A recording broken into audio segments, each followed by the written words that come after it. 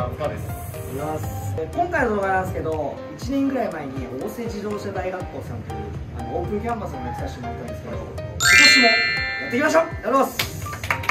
で今回はフルミの塚さんに、登場していただいたんですけども、去年はいろんな器具とかを紹介してたじゃないですか。今年何やってるんですか？今年はこのインボディを使ってめっちゃ進化しないですか？インボディめちゃくちゃ体だったり、体の筋量だったり、部分的に見える。ちょっと早速なんですけど、このちょっとたるんだ僕の体をインボディで測ってみたいみたいなね、最新式ですからね、せっかくなんでやらせてもらいたいなと思うんで、でちなみにこの動画の後半では以前のその動画でも登場したスフィアライトさんの大人気な CBX でCBX のミニバンめちゃくちゃもう細かいすごい極め尽くしたミニバイクとかがあるんで、ちょっとそこら辺も突撃してみたり、いろいろオープンキャンパスに潜入してみたいと思います。じゃあちょっとせっかくなんでやってもらっていいですか？はい、お願いします。インボディってめちゃくちゃこれいいやつじゃないですか。これいいやつ。これもフレミンさんだったら常にやってるんですか？常にいつでも。じゃあ日頃のこの体重だけじゃなくていろんなのが測れるんですね。ちょっと早速測ってみます。はい。じゃあ乗っちゃって。これ俺の電話番号なんで、皆さん登録してください。はい、じゃあちょっと早速測ってみます。これ広げるんですね。親指つけて体開いて70キロの体脂肪率で言ったら 19.8 番16とかね、そこだったんで、ここから体重は4キロ増えてます。めっちゃ減ってますね。減りましたね。減りましたね。体重はあれですけど、体脂肪率が体脂肪率 17.7 これで OK です。はい、ということで、続いては越生自動車大学校さんの生徒さんたちのね、登場していただいてます。皆さん若いですね。おいくつですか？19ですよ。10個ぐらい間違ってことで、せっかくなんでこの学校の良さを皆さんたちから発信してもらいたいなと思いますんで、一人ずつお名前と年齢とこの学校の良さをお伝えください。の春です。かわいい。はい。19歳です。この学校の良さって何ですか？この学校の良さはやっぱり先生との距離が近いので、そう割といろいろ相談しやすかったり、わかんないところすぐ聞けたりするので、勉強しやすいところかなと思います。確かに俺も校長先生とお話しさせてもらったんですけど、若くないですか？ノリとかも。そうですよね。だからそういうのが多分生徒さんたちのなんかこう馴染みやすさみたいなのは僕から見てもめちゃくちゃいいなと思うんで、この学校は楽しいと思いますので、オープンキャンパス今やってるんでね、皆さん来年もあると思うんで来てください。ぜひお願いします。グローバルという感じで。佐々さんですね。24歳でございます。もっと若く見た。この学校の良さって何ですかね？先生たちやっぱ優しさがやっぱ一番ですね。ということで本当ね、先生の今大人気、先生がすごい人気ということでね、皆さん馴染みやすい学校というので伝わったのかなと思いますんで、インスタグラムもありますもんね。ぜひそちらの方も見てください。YouTube もあるんですよね。いろいろ各 SNS はじゃあ概要欄に貼ってますんで、ぜひ見てください。まだまだね、面白いね乗り物とかいっぱいありますんで、散策行きましょう。生徒さんたちもね、ちょっと自己紹介いただきたいと思うんですけども、おじさんお名前何歳ですか？ななみです。ななみさん。はい、19歳です。かっこいいね。どこのジャニーズかと思った。ジャニーズじゃないんだもん。違います。だからよかったらこの学校の良さをちょっと自信持って伝えてくださいよ。この学校はいろんな部活があって、とても面白い学校です。何の部活があるんですか？おすすめの部活教えてください。おすすめですか？自分二輪好きなので。二輪は好きなの？二輪同好会とか二輪同好会ってことですか？それはツーリングとかそういうあれやつです。それ面白いですね。なんかこう好きなもの同士でつながれるし、ちなみに僕二輪といえば結構旧車系 YouTuber って感じですよ。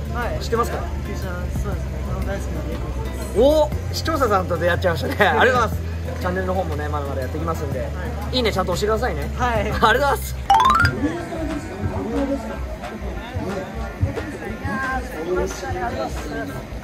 いや、今日は高級車でちょっとね来ましたけども、そうです。スフィアライトさんの車です。ドンドン。なんと豪華ゲストさんが来ていただきました。ありがとうございます。今日こんな高級車はどちらの車ですか？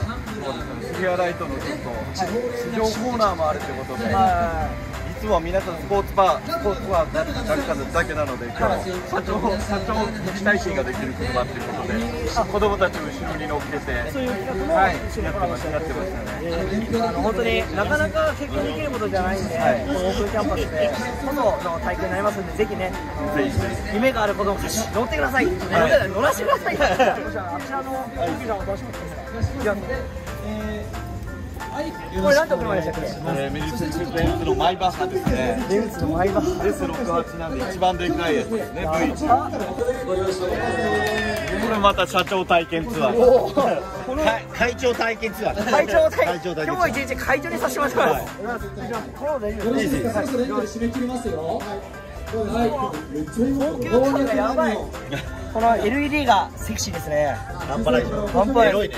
広い。ということでこういうね会長になれる企画みたいなのは本当これね若い方にはなかなかねめちゃくちゃお勧めしたいので、来年もやるんですかね、こういう企画は。やりますやります。じゃあ来年ももう予告でやりますといただきましたので、ぜひ皆さん、体験してみてください。ありがとうございます。今年は、僕のバンビちゃんが乗るねCBX のこのクリアタンク仕様で、ちょっとブースの前で見させてもらったんですけど、バンビちゃん皆さんからかっこいいただきましたけどね、その隣にあるのがスフィアライトさんで、僕のチャンネルめちゃくちゃバズったんですけど CBX です。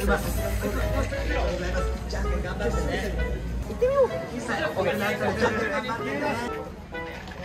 はい、ということで今回の動画のメインでもなるんですけども、以前めちゃくちゃ愛せんしてた大人気な CBX です。 CBX です。ちょっと比べていただけるとでかさだいぶわかると思うんですが、多分動画でもめちゃくちゃ分かると思うんですけど、めちゃくちゃちっちゃいんですけど、この再現度の高さみたいなのこれはすごいです。本当に細かく動画でもめちゃくちゃ欲しいですよね。めちゃくちゃ。あ、そうなんですか。ということで今日はちょっとこの CBX よかったら乗ってみたという人がやりたいですね。ぜひ乗ってみてください。いいですか？ぜひぜひ。ちょっとね動画の最後まで見ていただいて、僕がちょっと乗らせていただきますんで、もう一個お伝えしたいことがあるんですけど、以前にあれからライトの方 GS400 につけさせていただいたんですけど、マジで明るくなりました。だいぶ明るいです。俺の GS400 の YouTube の出させてもらって、ぜひよかったら皆さんそちらの方も見ていただいて、ライトさんのライトつけてください。めちゃくちゃおすすめです。バイクありますんでね、6000、4300キロミット2パターンありますんで、ぜひよろしくお願いいたします。細かいのはちょっと概要欄の方のこれに出てるわけです。出てるんでお願いします。本当ワンオフで作っちゃうんで、1台作るの1年ぐらいかかって400万円ぐらいになってしまうんですよ。でももう本当この再現度の高さですから、それぐらいをかけてますからね。でちゃんとナンバーも取れてるんで、公道でも走ることもできますから、みんなびっくりすると思います。しますよね。なんでみたいになりますもんね。なります。ちょっと一回乗る前にその再現度の高さについてるのをちょっとアップで撮らせてもらいたい。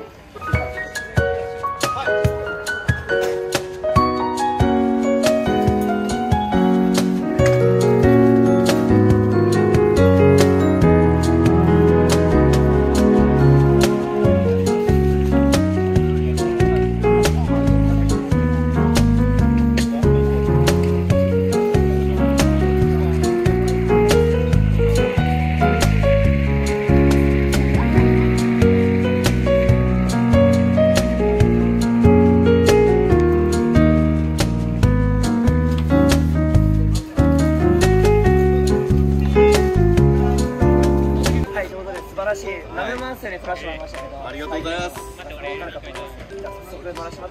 れですね、なんとですね、やっちゃいました。何ですか？なんとですね、うちのスタッフたち見てください。オス言ってるんですけど、なんと鍵を忘れてきてます。なので、こっちに乗っていただいて、高サイクルエンジンということで後ろからお支えしてもらいますんで。俺口コロやっていきますよ。はい、お願いします。これやっていきますよ。あとはもう何キロぐらいまで出せるんですかね、皆さん。あとは動画見て感じてください。じゃあ何キロ出てたかコメントはお願いします。お待ちしてます。じゃあぜひ乗っていただいて、じゃあエンジン集合で。あ、CBX ですよ。これやばくないですか？マジで。でこれをやってみていいですか？はい。これクラッチ入れたらあれなっちゃう。いや、わかりました。じゃあこれのままで。新企画ですよこれ。